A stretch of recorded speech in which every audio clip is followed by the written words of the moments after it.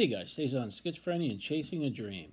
Schizophrenia and Chasing a Dream, but before we chase, please allow my brief prelude. As you know, I've conveniently recorded it for our mutual comfort, our mutual convenience, and our mutual luxury.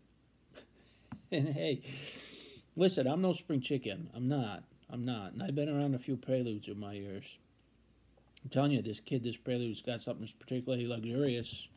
Kind of like a little NBA action. That's basketball. Hello there, my name is Robert Francis. You've stumbled on my Unconquering Schizophrenia YouTube channel, where me and the bird... That's Mikey's already. He flies from the sun, that's what he does.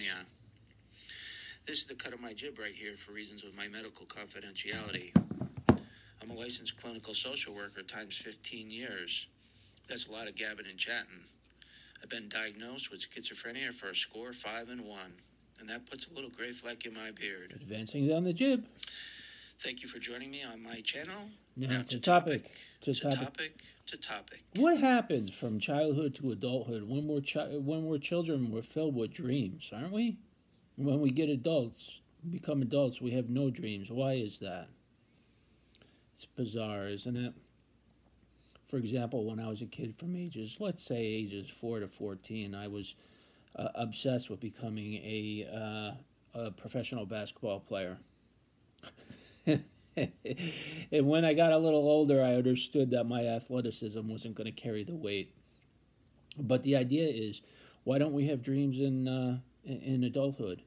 And the reason that I say that to chase a dream in adulthood is because it provides such great motivation. If you have a dream or something that inspires you, something that you want to do, something that really lights your fire, some activity or otherwise hobby or whatever, if you have that in your life, then you have all the motivation you need. I mean, every day you have that spark to want to get through the day and do the things that you really, really enjoy.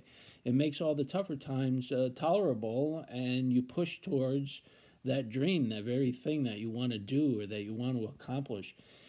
Having a dream is probably the ultimate motivation. It is so motivational. And of course, all matters always apply with schizophrenia.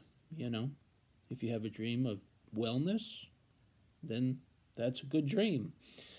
There's myriads of dreams, unending, like NBA action. Go Boston Celtics. Basketball's coming around again in a couple weeks, and that is grand.